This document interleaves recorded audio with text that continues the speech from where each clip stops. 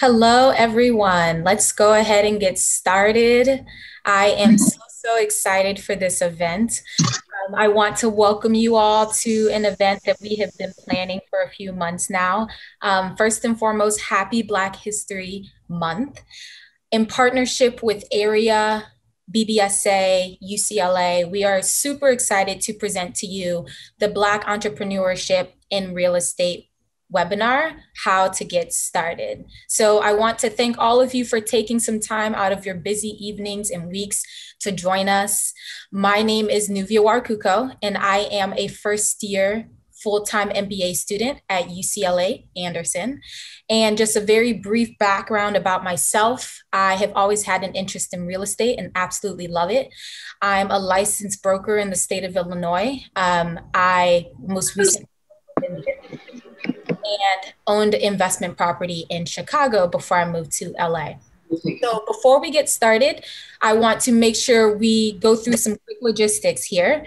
So first things first, please make sure you mute your mics because this is a Zoom meeting. It's a lot more difficult to kind of control for that. So if you haven't already, please be sure to mute your mics unless you are speaking. Another request that I have is to make sure your cameras are on. So our panelists are ready and willing and excited to see all of you. So if you are comfortable and you're able, please feel free to turn your cameras on. And then lastly, we will be ending our session with Q&A. Our panelists have graciously agreed to stay on longer if necessary. So just keep that in mind. We're probably going to start Q&A around 7:45. And the way Q&A will work is that we will be using the raised hand feature in Zoom. So if you happen to have any questions before Q&A, feel free to start raising your hand early. And once Q&A starts, I will ask people to come off mute and ask their question live. So just keep that in mind. We want to try to focus on using raised hands when it comes to the Q&A. So all of that said, I am so excited to host all of our panelists. This is going to be a really fun session. If we could rotate our slide, please.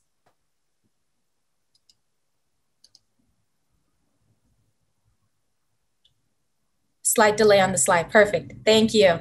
So let's go ahead and dive in to each of our panelists' backgrounds. So for each panelist, I would like each of you to go into detail regarding your real estate adventures, what you do, how you do it, how you generate revenue, any successes and achievements you've had.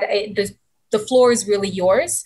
So let's go ahead and start with Courtney, and then we'll move on to Michael, then Mark, then Chris. Hello, everybody.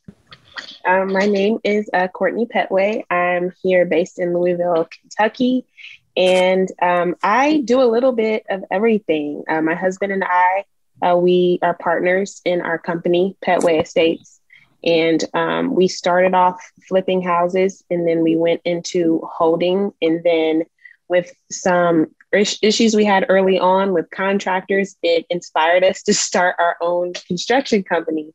And so we are now licensed and fully insured general contractors. So we started out on the investment side, and now we are also on the construction side. 2 is 28,000. Hi, this is a quick reminder to just make sure you mute your mics. Thank you. So that's a little bit about me. Let's move over to Mike.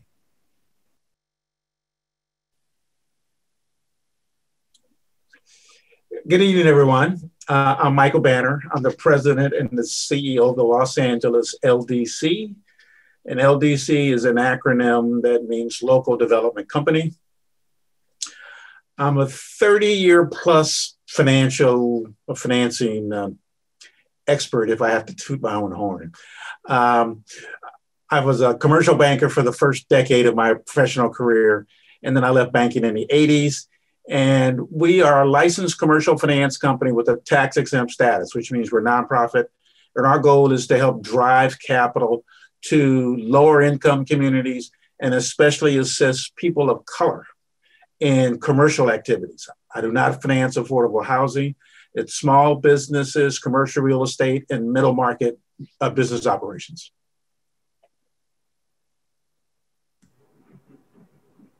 Thank you, Mike. My name is Mark Jones. I am a student here at UCLA Anderson, studying real estate and social impact. I am the founder. I'm a Los Angeles native, but what I was going to say is I'm the founder of the Livin Rent Free Academy. It's an online brand and business wherein we basically teach people how to break into real estate investing, starting off with 2 to 4 unit properties, living in one of those units and renting out the rest to eliminate their housing expense. Most recently, I began working as a real estate agent as well to help people in the Los Angeles market actually acquire properties directly. But some of our achievements last year, we helped like over 15 people from the Bay Area buy properties to Los Angeles, New York, Connecticut, Ohio, Tennessee, all over the country. People who never thought they could invest in real estate, people of all backgrounds, socioeconomics. So it's been a great ride, and we're proud of what we've done. Thank you. Good evening, everybody. My name is Chris Webley. I am from North Carolina by way of Jamaica. I studied textile engineering at North Carolina State University. Spent 7 years working in the corporate retail space for some specialty retailers, Calvin Klein up in New York, Victoria's Secret in Columbus, Ohio, and Target in Minneapolis. I initially got into real estate when I stayed in Columbus with buying a few multifamily properties, which got me into my real estate development career. After being laid off in 2014, I decided to follow my vision and start my company, New Rules, and New Rules is a state development collective. CDC guidelines say that that's it. Thank you, Chris. Thank all of you for sharing a bit about your backgrounds. I want to make sure that we toot your horns. So maybe Courtney, can you share how many doors that you currently own with your husband? How many houses you've flipped over the past couple of years? Yes. Right now we own 6 stores. We have a 4-plex and a duplex. And we had just closed on our 30th transaction a week or 2 ago across all of our real estate deals. But as far as flips, we've done 17 or 18. I've kind of lost count at this point, but we started at 2017. So this will be year 4 for us. We hit the ground running, when we first started. And we did 12 flips our first year, 15 deals total. 3 of those were wholesales. I'm not sure if people know what wholesaling is, but 3 of those were wholesales, 12 were flips. And we were able to leverage other people's money doing all of those. And so I wouldn't recommend that now. And we got a lot smarter. So we have done less deals over time, but made more because now we have a different eye versus when we were just excited new investors. But yeah, that's a little bit about what we've done. Thank you. Mark, Michael, Chris, any of you kind of want to step in and share more about your numbers and how much you own or how many people you've helped? Any numbers you're willing to share? So in my case, I run a finance company, so we are generally not owners of real estate, but we have financed basically all of the food groups with the exception of housing. I don't do housing, and I don't do hotels. Industrial, retail, office, adaptive reuse, done all of those kinds of projects for a wide variety of clients using a wide variety of debt instruments. Some are traditional senior debt, some are mezz related. We've done $400 million easily of transaction, of which probably about 80% of that $400 million have been with people of color. And they've been throughout LA County, some in the Bay Area. Top of my head, in terms of square footage, probably somewhere close to 400,000 square. Well, actually probably more than that. I've done a couple of 50,000, 100,000 square foot buildings for Black developers, which is an anomaly in itself. Thank you, Michael. Awesome. Chris, were you gonna go ahead? Oh, go ahead. I'll keep it modest. I own three units here in Los Angeles. She's like, toot your horn, it's Black History Month. No, seriously. No, my I think we all have unique stories, and that's one message I want to send to everyone. I love hearing the seed stories, the billionaires, the Rick Carusos who have done and developed like the Grove, and they start off with duplexes, right? So you can start from a acorn and get to the oak tree. So don't feel like you have to be like this mogul or anything. But my portfolio is worth like $900,000 here in Los Angeles. I said I helped like 15 people directly close on properties, but we've helped and touched over like 100,000 people in the last year, educating them about real estate, people who had no idea about real estate during the pandemic, and built a brand from like 0 followers to over 30,000 engaged people in the community. So again, we're really proud of it. But I mean, translating those closings to dollars, I don't even know how many millions worth of real estate we've helped be purchased and put into the community. But yeah, those are some of our accomplishments. Thank you, Mark. Yeah, and I guess I want to sort of toot our horn sort of philosophically and numerically. Back when we got started in 2015, the name choice of naming our organization New Rules was quite intentional, in that we wanted to disrupt the status quo by what I call modeling a new set of behaviors that we believe developers should lead with in Black and Brown communities. I think oftentimes we talk about wanting to see change in our communities, but generally approach it with the same problem. And history tells me, and my background as an engineer tells me, that if you want marginal change, you do something marginally different. If you want drastic change, then you do something drastically different. And because our work is rooted in Black and Brown communities, our claim to stake has been rooted in doing something different by simply listening to the community and delivering on what has been happening. So back when we got started, probably before I even left corporate, we bought, similar to Courtney, several wholesale properties, a multifamily triplex and a quadplex that we GC designed and did rental management in-house.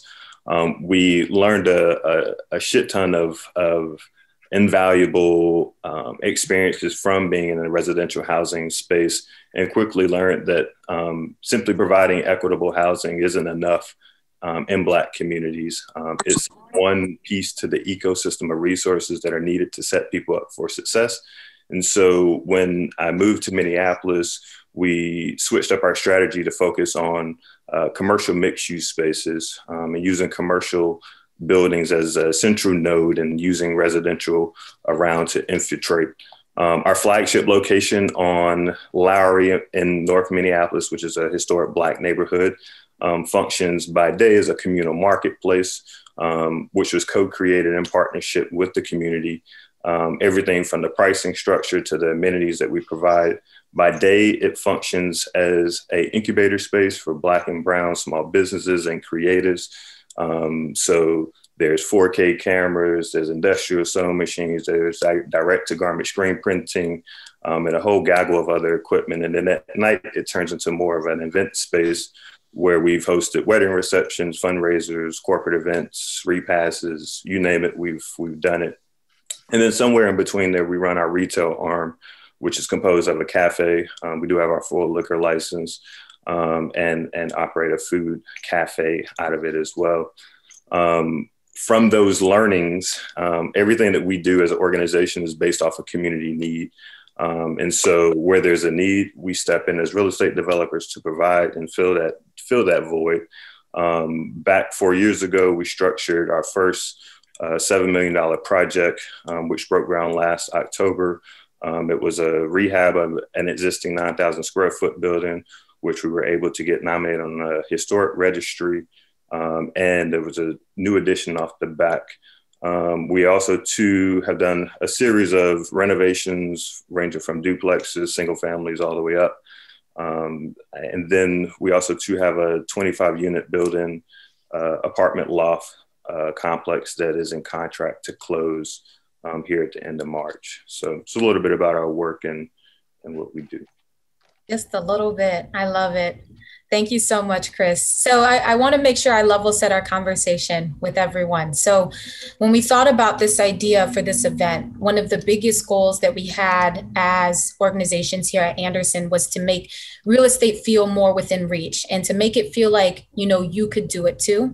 And so as we kind of go through the questions and the answers, please feel free and comfortable to ask questions once it's time for Q&A. Just understand that this is a safe space for that. There's no stupid question. So let's go ahead and get started in some of the questions that I have prepared. So exposure to the various investing alternatives in real estate is one of the biggest barriers to Black people when it comes to entering the real estate market. We often don't know that there's so much more that you can do outside of being an agent or a broker. So how were you first exposed to real estate? And I'm going to direct this question to Mark and then Michael. How did you get exposure to real estate? I was first exposed to real estate by a man named Mark Jones, my father. He owned real estate in Los Angeles, and he was just like a really dynamic guy that just taught me about the benefits and the vision and the possibility of real estate. And he loved to say how, you know, it's passive and how you can control it. And also I got exposed by being an LA native. I saw the rise. We purchased a property near the Grove. That's like near like Pico, Fairfax area in 97 for like 190,000. And by like 2007, it went up to over $1 million. So I saw the power of appreciation. I saw a lot of the developments. I mentioned Rick Caruso. So I saw a lot of his developments in LA. And it just was like amazing to see like hard assets and physical things turn from a vision in someone's mind to a shared space. And so that's how I was first exposed, the great developers here. And then also my father kind of showing me the ropes with real estate and its benefits. So. Well, you know, in my case, because I was a banker, I think that really is what piqued my interest. You know, I grew up in Watts. My parents owned their house, a little small house that they paid a few $1,000s for. And ultimately, we were relocated after the Watts riots as part of, you know, urban renewal, CRA coming in saying, we want to fix the community. We'd like to offer you, I think, $20,000 for the house. And we moved to Compton after that. And when I became a banker, though, it made me understand how and when people got money and how you could effectively, you can invent money out of thin air. It shocked me when I found out when I was working in a bank and you could fill out a pink piece of paper, put some numbers on it, put zeros and commas, put it in a machine, poof, there's money, millions of dollars. And, you know, I was kind of flabbergasted by that. But I really got the bug for real estate once I found out within the bank, a commercial bank, that the people who were always thought to be the most important were the ones that had portfolios or, you know, a bunch of commas behind whatever they did. And so, you know, we kind of talked about that tonight earlier about, you know, don't get intimidated because somebody says $1 billion or 500 million, whatever that number is. But when I saw that, those are the people who got the most attention. I figured out that, you know, real estate kind of drives big numbers. So, you know, you can do a very small real estate transaction and it could be millions of dollars. Where if you did something else, you know, I had to make a bunch of commercial loans, lines of credits to manufacturers, whatever. And I had to do like 10 of them to get the $10 million. I could do one real estate transaction and be at $10 million. So that was kind of pushed me in that direction. And the rest of it is kind of luck in some respects. You know, I've owned rental properties, you know, I've rehabbed properties. I've owned condos. I've done all of those kinds of things along the way. But for me, real estate was the one thing that you could make a physical difference in the environment. And that really attracted me to it. And, you know, the longer I stayed in it, I was really flabbergasted when I could point to a building and says, oh, that building over there in that corner? Oh, that's me. If it wasn't for me, it wouldn't be standing there. And the building's there for 20 or 30 years. So that's where I got the bug. Thank you, Michael. I love that. Yeah, real estate shapes our entire world. And it's just insane what a role it plays in all of our lives. So to have a touch of that it's really rewarding. So I resonate with all of that. So another question for you all. So 90% of the world's millionaires play in the real estate game. And we all know true wealth often comes from ownership. So why real estate, and what was the catalyst behind your decision to do your own thing when it came to real estate and being an entrepreneur? So we're going to start with Courtney and then move over to Mark. Honestly, freedom for me. I wanted to own my time. I'm also big on family. And although I was fortunate to be able to quit my corporate job, thankfully, and my husband actually just quit his as well. So we're now officially both full-time entrepreneurs. But really, it was just the freedom and the options, you know, not having to be tied down to a 9-to-5. And of course, the money was the benefit, but you were not able to achieve the freedom, right, without the money.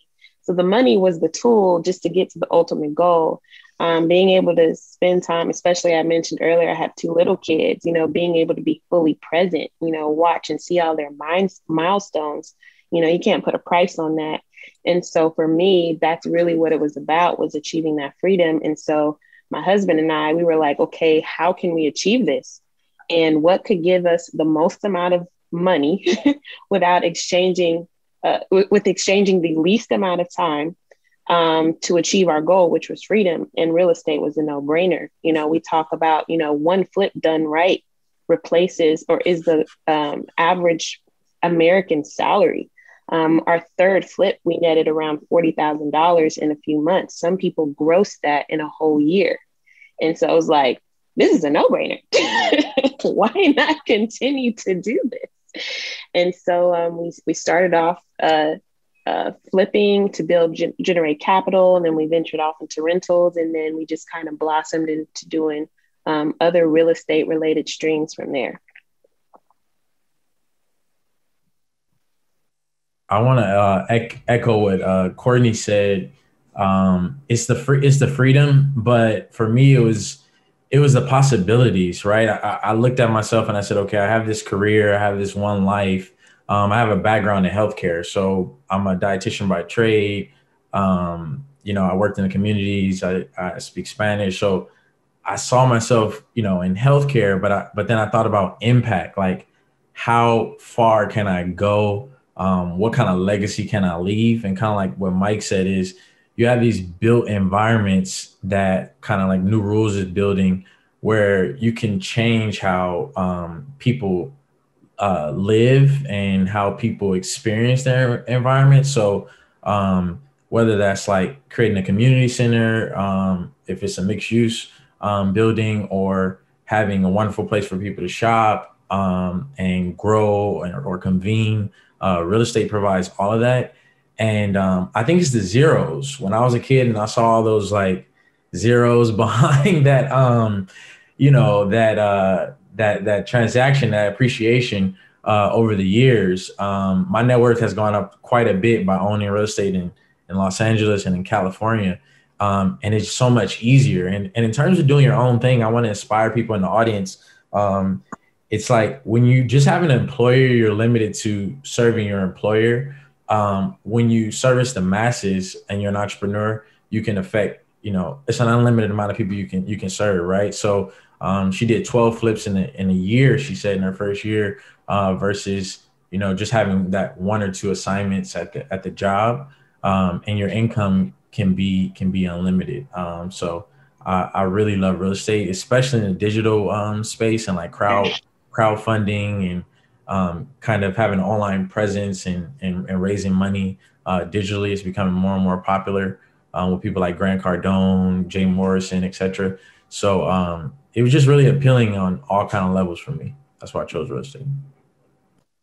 Thank you both. So if I heard you all correctly, it's the zeros, it's the ability to build generational wealth in your family, which is pretty powerful through real estate. And it's the impact that you can make in a lot of people's lives that kind of often go unnoticed. So thank you both. Let's go ahead and transition over to the kind of the business viability of being a real estate investor. So let's talk about access to capital. One of the biggest barriers when it comes to entry into real estate for the Black community.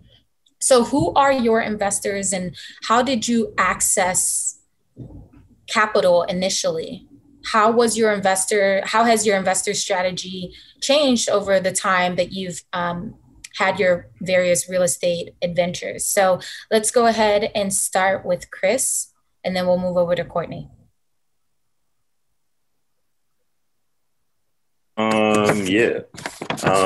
So this is probably, I think, unanimous across the boards, but I'm simply my investor. I would say, honestly, I would keep it that way as long as you can. I think a lot of the folks on this panel can probably attest to that. So when I first got started, I was laid off from my corporate job, and that was initially what gave me the push.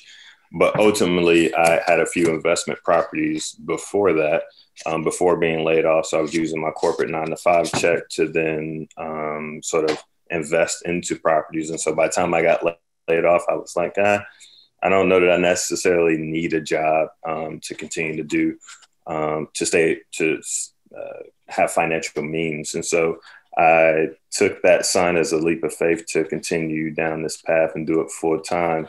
For me, again, I said earlier that I'm an investor, and there's been a slew of experiences that would keep me on that path. But I would say there's a few things to bootstrapping that I think are invaluable. The first thing is that it forced me to learn the trades. My first 3 projects, I was the GC. So like Courtney, I did everything from installing windows to installing floors and pulling electric lines, and you name it, that was me. I was everything from beginning to end. And it wasn't ideal, but it taught me the process to how you build a house, which I think is invaluable as you start to continue to do more deals. You start to learn the process. Learning the process and best practices I felt were invaluable at the time. It was funny because I look back now, a lot of bankers I had some very choice words for, because we tried down the path of traditional financing like most folks, and were unable to get any financing. And I look back now and I laugh, because if I was able to get the finance that I was looking for to do these rehabs, 9 out of the 10, I would have wasted a lot of money. And so when you don't have money, you're forced to do it sort of bootstrapping. It forces you to learn the process, and it forces you to be resourceful. So obviously that was getting started. What that allowed me to do was build my portfolio.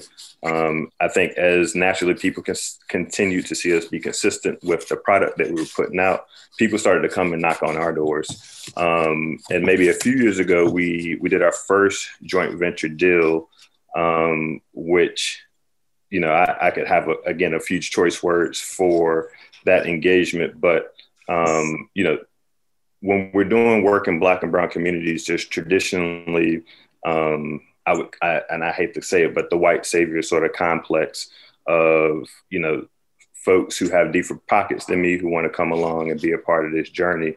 And there's this saying that there's the worst kind of racists aren't the ones who hate you. The worst ones are the ones who want to come save us.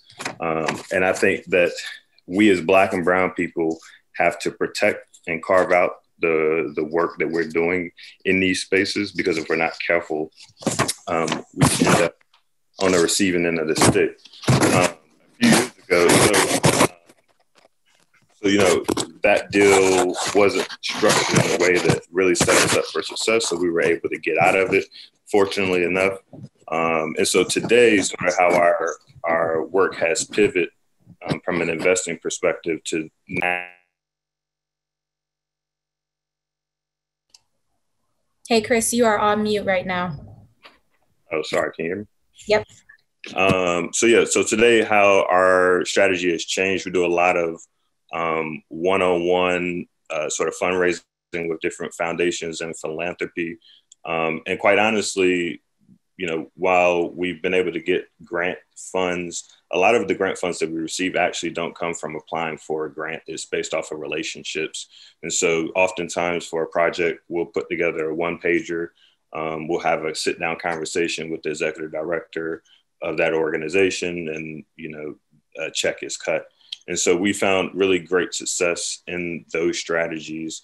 And that allows us to retain 100% ownership of all of our projects as we think about getting to scale. So there's a few ways that we've been able to invest, how we got started, and sort of where we're at today in terms of investing.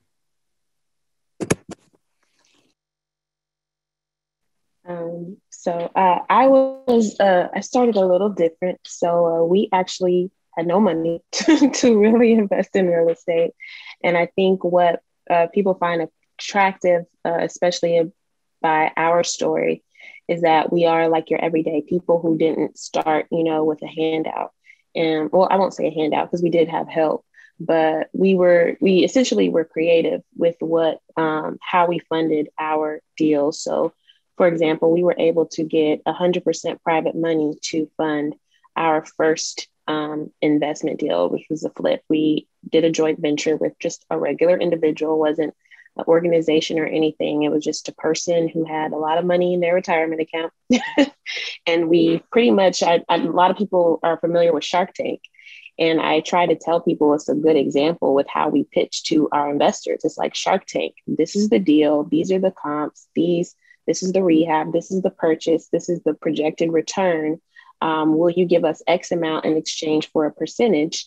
And then you'll get paid at sale or refinance. So our first deal was a joint venture, and we were able to secure, we were mid-20s, had never done a deal in our life, didn't know anything about real estate, barely, but we educated ourselves and we sounded like we knew what we were talking about at the time. And they gave us $170,000 first deal.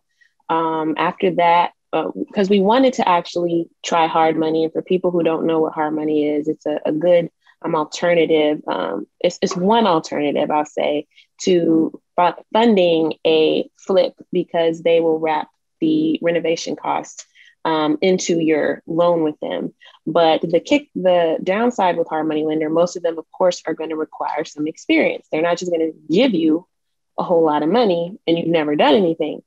So that was the roadblock we kept running into. It was like, well, dang, we need this money, but we don't have a portfolio or experience to get the money. So it was like, a constant roadblock.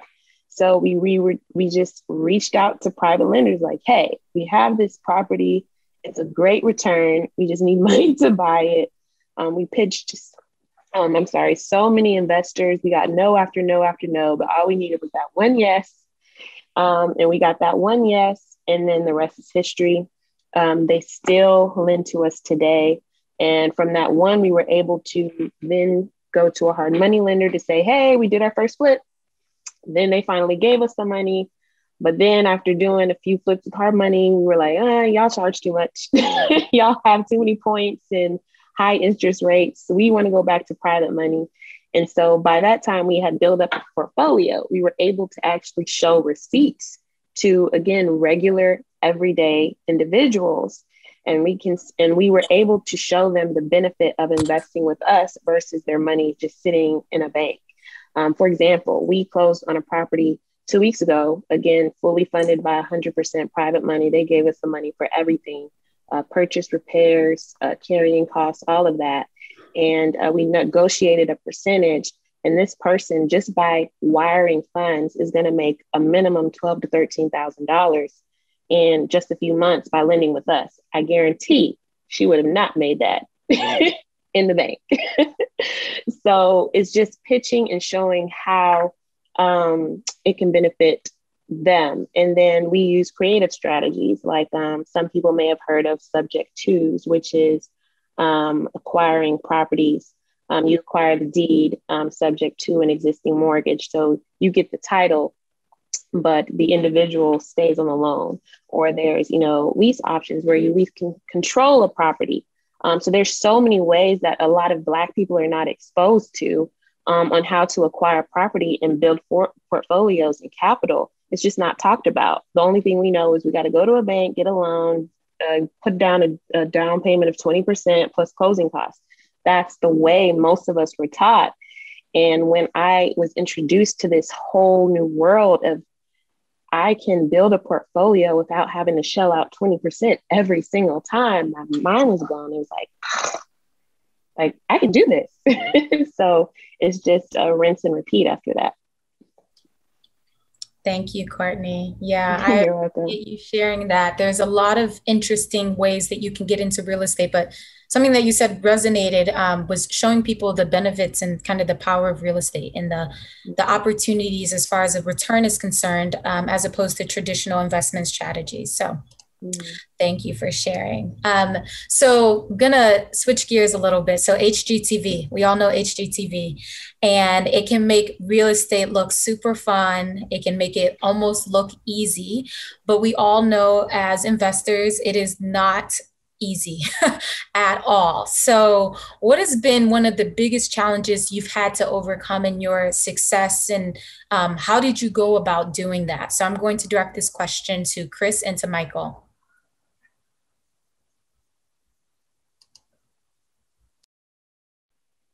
Okay, I'll jump in here. So I sort of bucketed it as a few different challenges.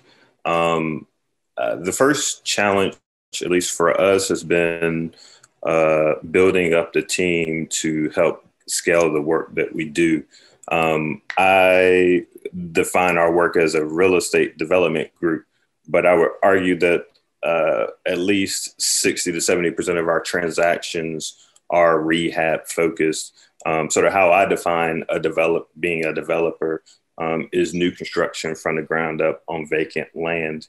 And so a lot of our capacity is sort of tied up into my experience of what I've experienced in my space as a real estate developer, quote unquote. So I would say that one of the biggest challenges that we've had is building up our team, which I would say is somewhat by choice. The work that we do, we've been quite intentional about wanting to bring along Black and brown kids who look like us from the community, to teach them the trade, to show them the ins and outs. And so while there's definitely a lot of coaching and hands-on involvement in that space, is definitely the flip side of that is that we're legacy building by showing other folks who look like us that this work can be done and building a pipeline for future developers. Sort of one of the other pieces, and maybe this is a little bit controversy, but is keeping the work from being co-opted. A lot of meetings I walk out of feeling like, oh, did I say too much or give too much sauce about how we do the work that we do? And the formula to doing this work. I don't believe in hoarding knowledge, but there are a lot of people who will use the narrative of the Black struggle in Black and brown neighborhoods to get the funding and the resources that they need to do this work. And history has told me that we have to protect the work that we're doing and protect the narratives, because at the end of the day, I think there's a lot of people out here doing the work who use the narrative to get the funds, and then they turn around and do the same sort of traditional status quo behaviors and as I mentioned earlier, a big piece that has separated us or has been our sort of telling factor in the community is our ability to think differently about how we do things. And so, there's not a lot of traditional red tape when we're doing projects. There's the homie who's walking down the street You know, there's been plenty of times where it's 2 a.m. in the morning and I'm just boarding up one of the buildings that we're working on. And a homie just is walking by and is like, hey, you need help with that? And he's helping me board up the building. Then tomorrow he's back helping unload the truck from materials. And a lot of the relationships that we've built have started from just those organic interactions in the community. And so I don't take the work that we do lightly. And when we say that we're going to do something in the community, it means something to me. I think the last challenge that we have been sort of challenged with as of late is actually just sort of knowing when to say no. Every project isn't a yes. Every partner who wants to come into the neighborhood and do this work is not a yes. I think initially when we started down this path of doing the work, we were often sort of felt like we had to say yes because honestly, there just wasn't any other options. But now that we've grown and scaled our work, the ball is in our court. And so there's more no's than yeses going out in terms of the people who we're willing to work with. You know, we spend a lot more time these days making sure that there's a strong value alignment to the work that we're doing, because at the end of the day, we've promised a product to the community that I can't sleep at night if we don't deliver on that. And so I think you have to learn how to protect your time. You know, I've as of recent, or probably within the last year, it's like if you call me Friday after 3 o'clock, I'm out of the office having a beer with my team. Like don't call me and we're not talking about any work until Monday when I'm back in the office. You know, and just little things of that nature of just carving out, you know, personal time and time away from the work. And that's okay, because initially I think when we got started in this space, I felt like we had to be everything to everyone. And I think a lot of the folks on the panel would tell you that is a strategy that leads to burnout. So those are a few challenges that we faced in this space.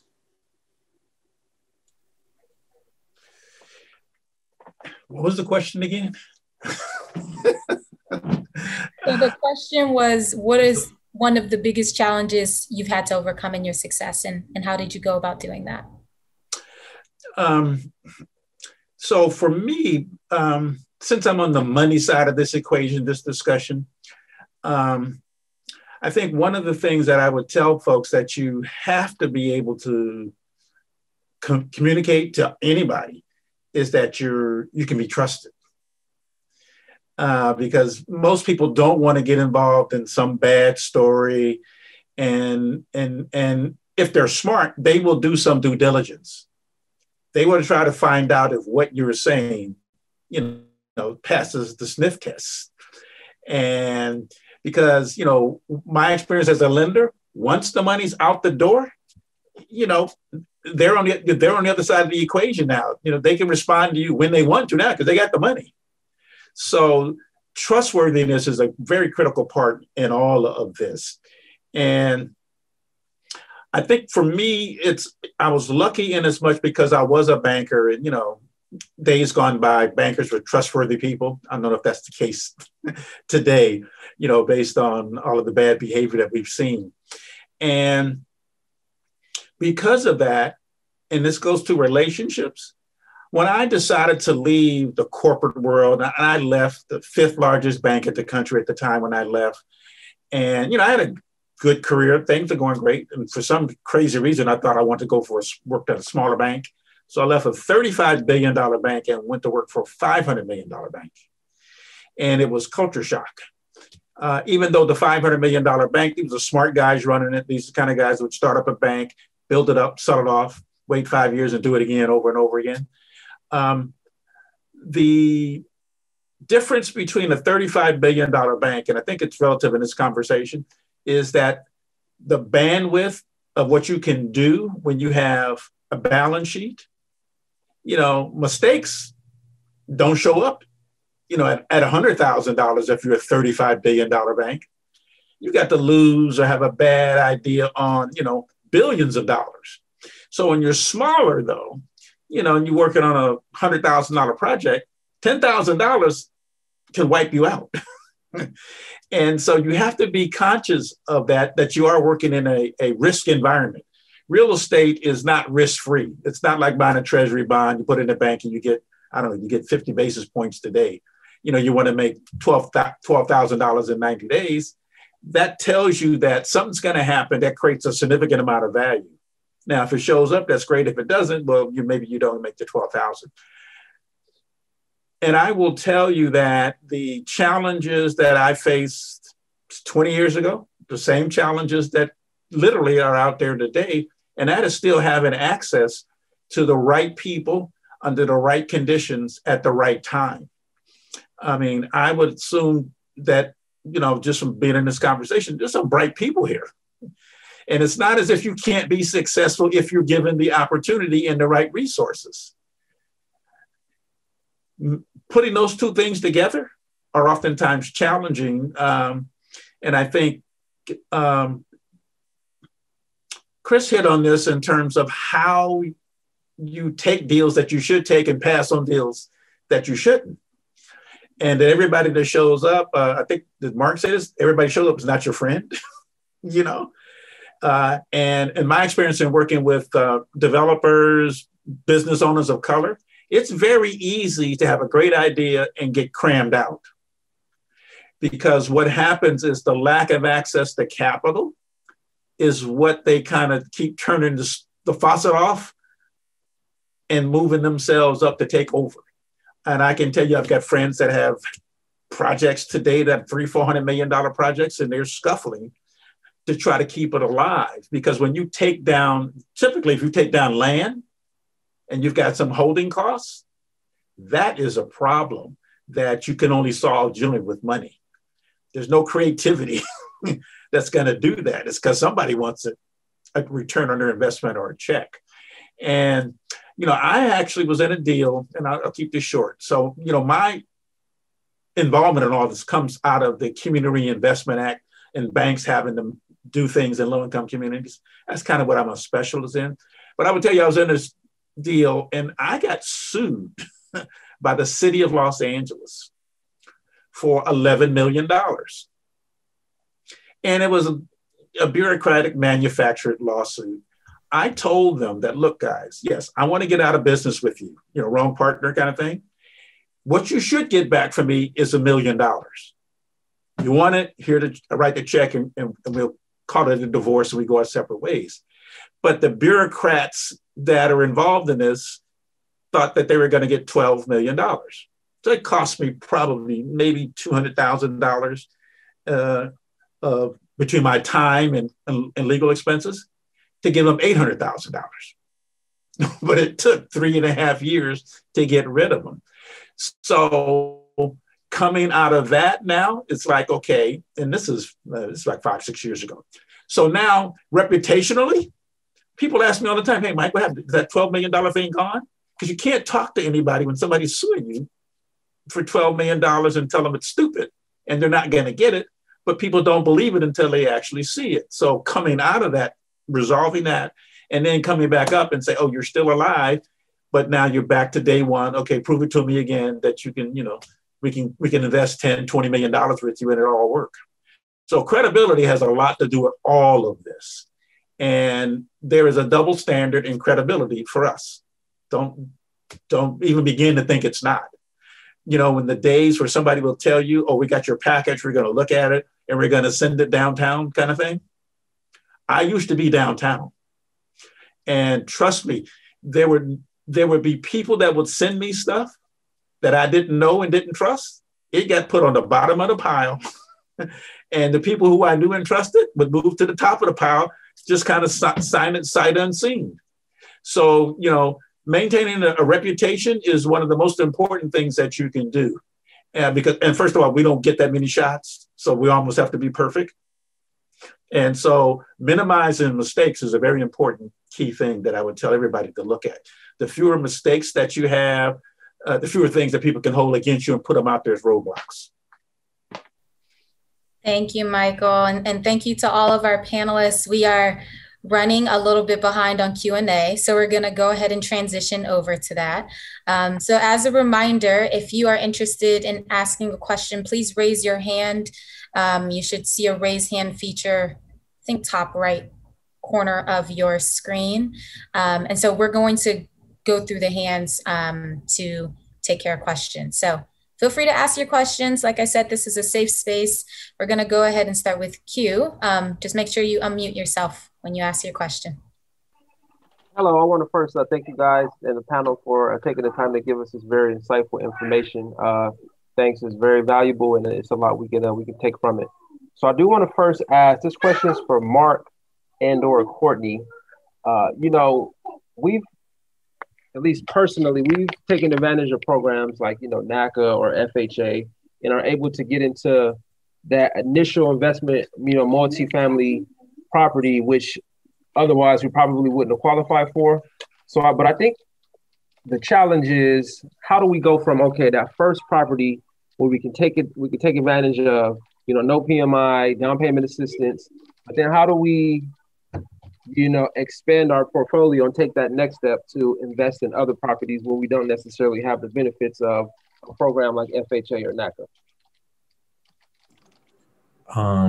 I can answer that from what I teach my clients. It's kind of, so what he's talking about is like purchasing, for some people in the audience who don't know, FHA is the Federal Housing Administration. They started it in the Great Depression to stimulate the economy and people to invest in real estate, but it allows you to put down 3.5% instead of that traditional 20% plus closing costs.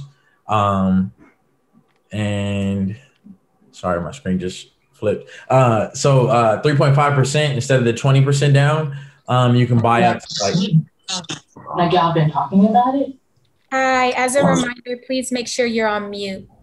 Thank you for muting. And you can buy multifamily properties. What people don't know is that you can use the FHA program multiple times. It doesn't stand for first time homeowners. It's Federal Housing Administration. So you can use the FHA program again and again. So Q, for your situation, as the equity rises and it increases, and you could refinance from FHA to conventional, you could then go move out and buy another multi-unit, a 4-unit, or triplex or whatever, FHA again. Or you could use some of the more creative methods like buying out of state, buying investment properties that are like in more affordable markets. I don't know where you're located, but like in the Midwest and things like that, it's a little bit cheaper. Or if you buy right, with the NACA program, you could be living for free, or living rent free, as I call it, with my brand, and all your income from yourself and your wife could just go straight towards investments or building up that next down payment. And then the last thing I would say is like the private money piece, but I think Courtney could speak more to that. She's just creative with that part. Of course, I wouldn't. There's a lot that goes into it, so of course I wouldn't be able to cover everything, but house hacking, or living rent free, like Mark says, is a great way for people who are interested in diving into real estate and want to get their feet wet. It's a great way. But again, if you are not in an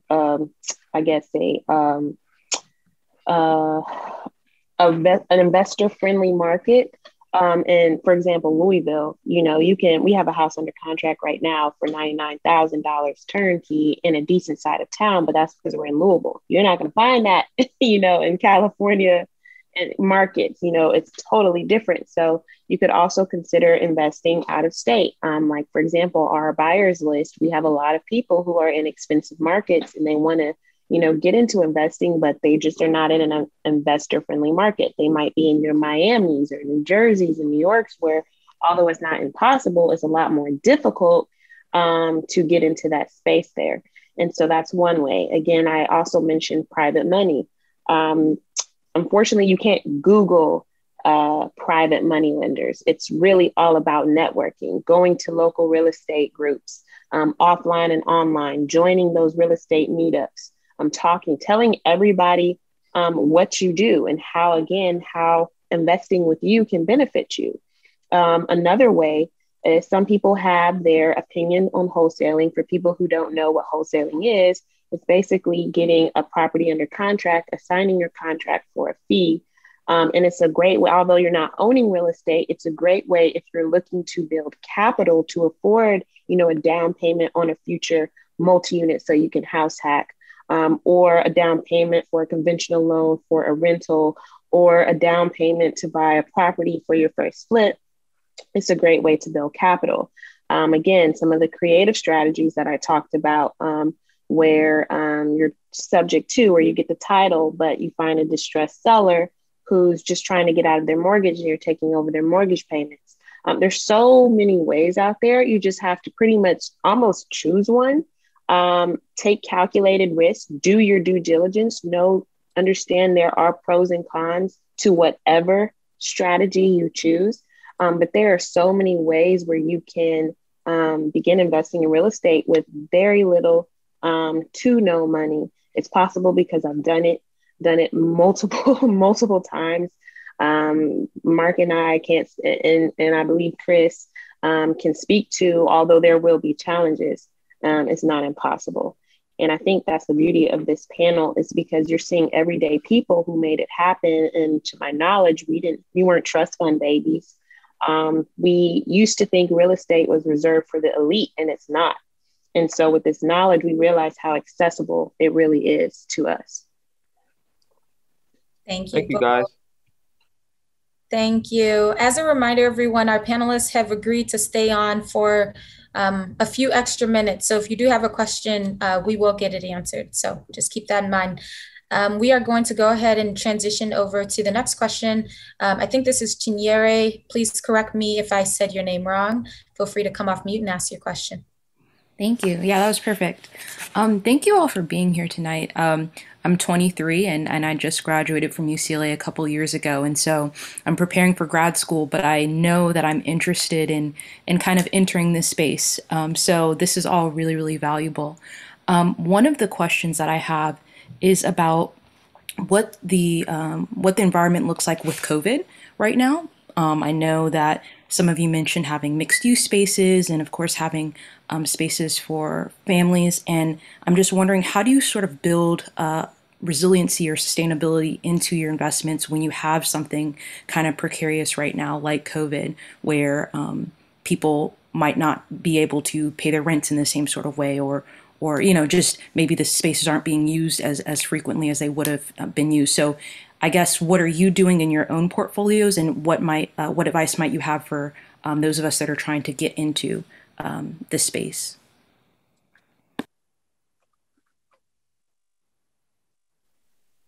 I can maybe jump in here. So we have both commercial and residential spaces. Sort of the way our approach is sort of looking at everything from a portfolio lens. And so I'll just sort of give you the quick rundown of what we have on the books now. We recently just wrapped up, I think it was 4 doors down in North Carolina that we flipped. Those were, I think, 6-month projects in and out. And those projects, similar to Courtney's, yielded about 30 to 40,000 per door, which gave us the liquid cash to then divert into a 25-unit building up in Minneapolis, where we're headquartered out of. And so the building currently right now is about, I guess, running 13,000 behind on rent, which isn't terrible, given that there's 25 units and each unit is about $1,300 a door. So our sort of approach is that it's a portfolio based approach. We do have a commercial space that has been closed since last year, roughly, to the public. So in terms of revenue, it's drastically decreased. And so when we see those decreases in cash flow, we switch up our strategy to focus on smaller, quicker plays that can yield a quick turn. So i.e., that's why we got into those plays in North Carolina, where we were able to quick turn. We bought some properties wholesale cash, rehabbed them cash, and sold them. And so those allowed us, again, the cash to do other projects. And with regards to sort of rent, we just bought this 25 unit. We're in the process of closing on a 25 unit building in the heart of North Minneapolis. which is a historically Black neighborhood. It's at 50% AMI, so a lot of the tenants are making less than $30,000 a year. And a lot of them were behind in rents, quite frankly. Minneapolis, luckily, has a lot of COVID relief grants, as well as grants for tenants who are behind on rent. And so we've been working, the existing landlord has been working with the tenants to utilize those programs, and we will continue to sort of emphasize those programs moving forward. So quite honestly, COVID, it sounds kind of capitalist when you think about it, that it's opened up a lot of opportunities for folks who have cash on the books and can do something, because there are people who are looking to get out of their situations. So it has opened up some unique opportunities for us to get into. But we're just as aggressive. And I would say last year, the pandemic was our strongest year financially since we've been open. But I think it's all about your strategy, just learning to pivot your strategy based off of where the market is at, because the market is always going to fluctuate and be up and down. Any other panelists want to add to kind of the impact of COVID? I'd say for me, it's still an open story that's unfolding. I was listening to a presentation from Bank of America's CEO earlier today, and they talked about how their credit quality has gotten better, and they're projecting that it's going to stabilize. Another call I was on earlier in this morning, we talked about in corridors throughout America where there are higher income communities, they're coming back a lot faster than lower income communities. So for me, I think what I believe I'm going to see is that in lower income communities where properties are going to come back, either they're going to go back to lenders, and I'm not sure whether they can get bundled and blown out, or they're going to get, more than likely, if the bank's taking back, that's going to happen. But I also think there's a lot of opportunistic money that is just kind of sitting there waiting, to buy on the dips again. Now, whether or not they've got some solution to turn it into an income producing property again, time will only tell. But, I think we're still in a dicey stage until the pandemic is rationalized by most people. Thank you, Michael. And to kind of round out this comment, I know something I'm learning in class. I'm still a newbie, but this is why it's so important to buy right. It's so that you can weather these storms and the economic environment that we're in, right? So when you're buying, it's really important that when you're running your numbers, that you buy in a way that keeps in mind kind of the cyclical nature of real estate. So keep that in mind as well. All right, let's move over to James. Feel free to ask your question. Come off mute. Thank you. Just a quick question. I live in the Bay Area. I own my own property, but I'm looking to get into multifamily. And just curious for the panelists, first and foremost, is maintaining an existing employment a requirement in terms of like seeking funding for, a second property?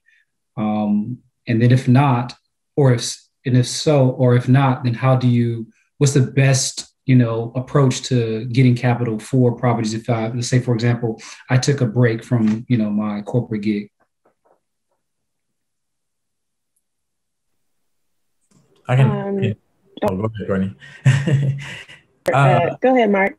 Thank you. I was going to say, in order to get a loan, a traditional loan, the banks want to see that you can prove that you can pay it back. So unfortunately, if you want to go and invest into a multifamily property, you're gonna have to prove to the bank that you have that income backing it. In terms of creative strategies, there's many, but in terms of just a traditional financing for 25% down on a 4-unit or triplex or something, you'll need document income. I want to piggyback off of that. Definitely, again, if you're going the traditional lender route, but again, I like to expose people to things they may have not thought about. And we were able to get one of our duplexes. Our duplex was through seller finance deal, where you're going directly to the seller and you're negotiating with the individual. Again, no banks involved. Of course, there's still contract and there's paperwork and there's a legal process. I'm not just, it's not just a handshake, right? So there is documentation that you need to have, but seller finance is a way where you can acquire properties going directly to the seller, and they essentially kind of act as the bank per se. And so, of course, you still have a moral obligation to make sure you have the reserves and the cash to make sure you're making those payments to the seller. But as far as, credit checks and having to go through all of the red tape like banks and lenders will require, that's the beauty of going through an off-market seller finance route. So again, guys, just when you're looking at real estate, you want to expand your mind to thinking outside of the box. When you begin to think outside of the box, you'll see so many opportunities available to you. Had we only tried to use traditional lending, we wouldn't have been able to grow at the pace that we had. I can't speak for everyone. I just know for myself, because the length of time and the requirements. So you have to begin thinking outside of the box. If you see a viable deal, and you might not necessarily be able to go through a bank because, you don't have the employment history required or the credit score, that should not deter you or stop you from investing in real estate. I guess my question is, and why I mentioned the personal home, is that I have an asset. So I'm teetering between taking a new gig because I just left my current gig. And so a part of that decision-making is my strategy for this year is to own a multifamily, right? And to increase, to begin passive income. And so, right. And also pay for this enormous debt that I'm going to incur with Anderson at some point, right? When I get off of deferment. So there's that too.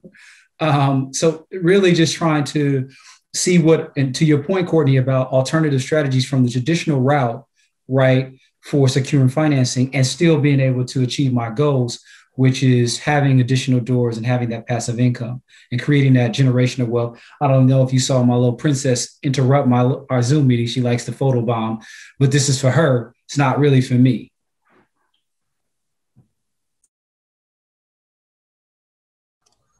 Does anyone? Oh, go ahead.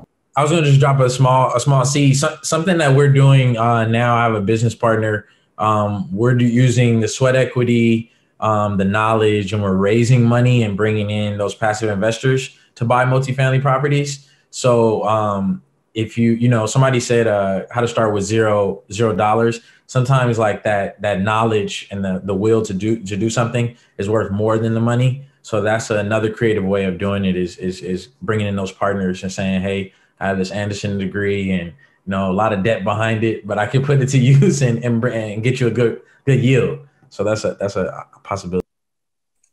Hey, just let me add one basic concept. If you're thinking about real estate and it's not something you're going to live in, the real estate needs to be thought of as an income producing asset. Of course. Based on the kind of income it can produce and the stability of that income determines what your capital stack is going to have to look like. But you got to have an income producing property. I mean, you get to a certain level where you put up 25%, you have no recourse. Nobody comes to talk to you because if it doesn't work, they just take the property. You lost 25%. I mean, that's the kind of institutional world of real estate investing. And anything below that is, an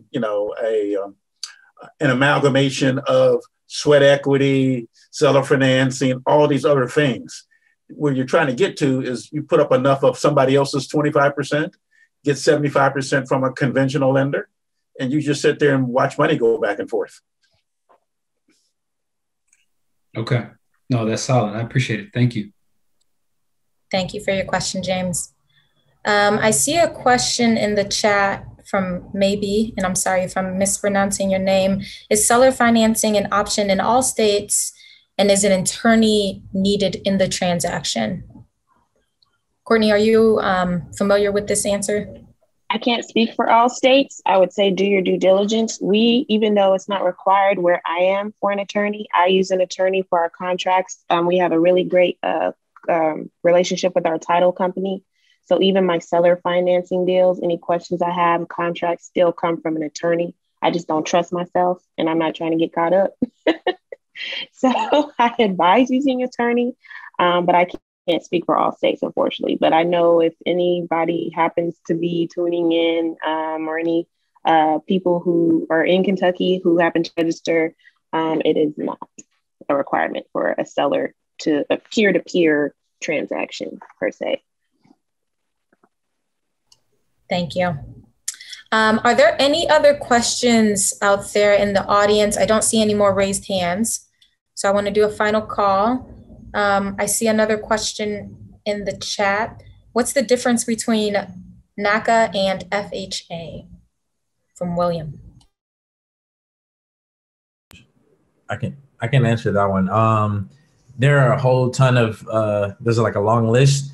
But in short, NACA is a nonprofit organization. It came about, the founder, Bruce Marks, sued and revealed predatory lending by big banks like Citibank, Bank of America, where they were targeting like people that had English as a second language, African Americans, immigrants, and they were stealing their equity with these kind of predatory loans.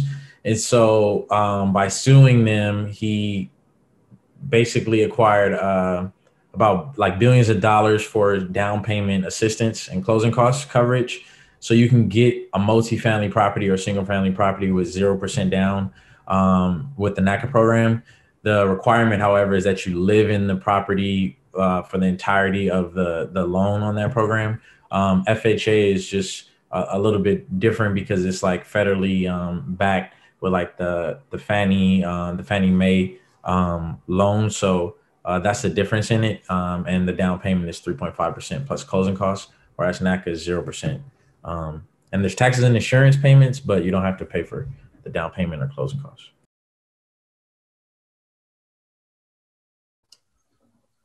Thank you. Any other questions? Don't know if I'm missing a question. Okay, any other questions? Final call, raised hands, chat. Okay, I want to take a moment to thank all of our panelists. Again, this was a wonderful session. I really hope everyone walked away feeling like they learned something new and that they can participate in real estate investing as well, because you can absolutely do it. So just thank all of you for joining us tonight. We'll be sending out contact information and additional resources in the coming days. But I want to wish everyone a great night and happy Black History Month.